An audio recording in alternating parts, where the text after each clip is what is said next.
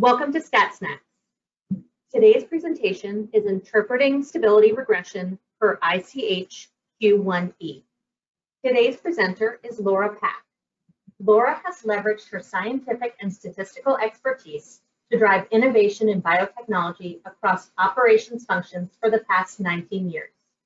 Throughout her career, Laura has focused on supporting clinical, late-stage, and commercial biologics and small molecule programs.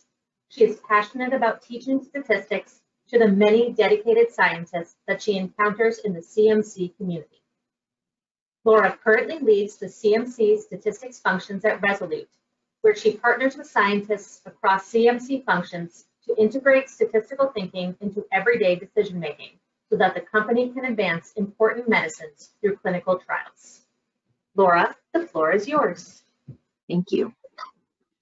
Today's Stats Snack will show how to graphically determine expiry based on a regression line as prescribed by ICH Q1E.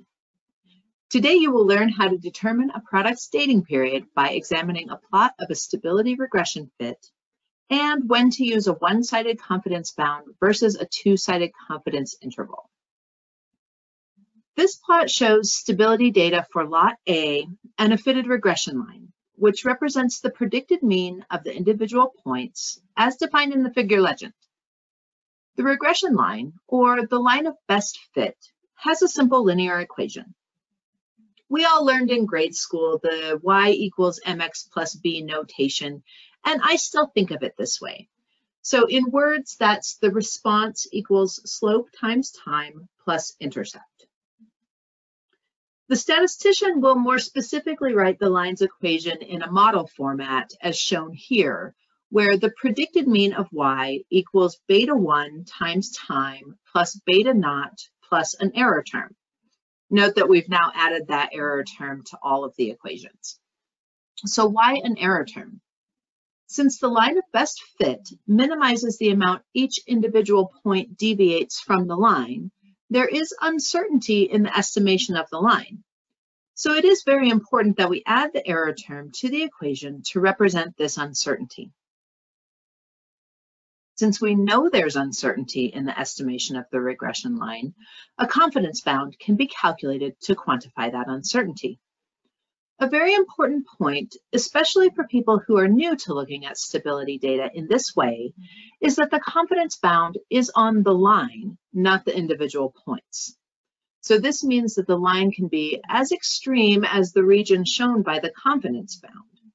But this also means that the points are expected to fall outside of the confidence bound, especially as the data set grows and the uncertainty decreases. I've estimated the mean regression line for lot A based on the information shown in the plot. The regression line is extrapolated to 24 months, which is 6 months beyond the last time point tested. This line says that my best guess, based on the information I have to date, puts the mean at around 99.3% at 24 months. If I add a point for the measurement at 24 months, the estimate will change, but the line will probably remain within the previously calculated confidence bound. Okay, so the regression model is really all the math that is required to support or establish the dating period, again meaning retest or expiry date depending on the product type and manufacturing stage. To determine the dating period, we superimpose the stability specification acceptance criterion and either ensure that the confidence bound doesn't intersect the acceptance criterion before the claimed dating period, or we set the dating period at the earliest point of intersection. In this figure, that looks to be at around 22.5 months. For a product with multiple attributes measured on stability, the attribute with the shortest dating period sets the overall retest or expiry date. If there are multiple lots in the data set, a model is fit that accounts for these various lots, which will be the subject of another Stats Snax video. Up to this point, the example in this video has shown a one-sided 95% confidence bound compared to a lower stability acceptance criterion.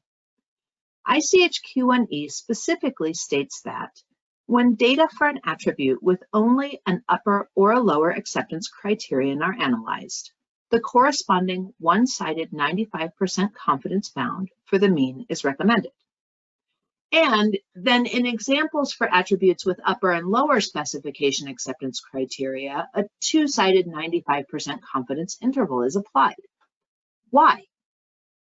The choice between a one-sided 95% confidence bound or a two-sided 95% confidence interval has to do with which possible values of the mean I'm interested in. This translates to where the area under the curve is allocated during the confidence bound estimation. So for this one-sided attribute, I'm looking for a value above which 95% of the possible predicted values will fall.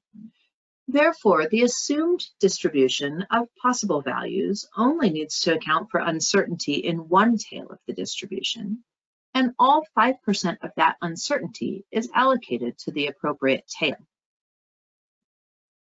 For the two-sided attribute, I need to account for uncertainty in the predicted mean on both sides of the distribution.